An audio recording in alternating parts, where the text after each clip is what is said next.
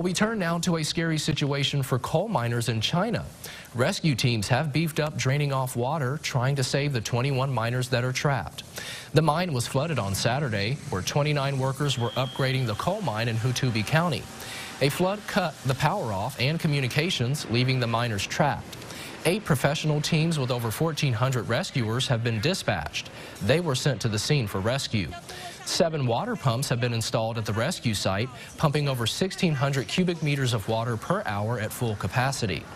Rescuers are, of course, also monitoring the underground air quality along with water level changes.